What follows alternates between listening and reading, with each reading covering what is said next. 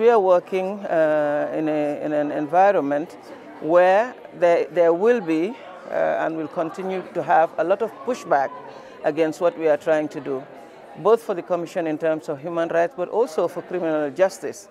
There will be pushback, and it is important that there is coordination and collaboration between the various institutions that are charged with doing this work, because it is critical for all of us to be able to be effective, that we collaborate, we talk to each other, and we see how we can support each other.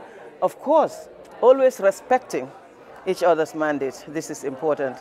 Ours, the ICC, is an international criminal court. We deal with crimes, core crimes, war crimes, crimes against humanity, and genocide.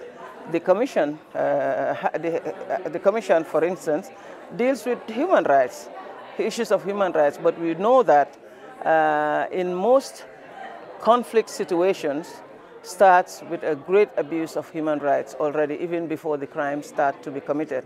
So there needs to be collaboration between us for us to be able to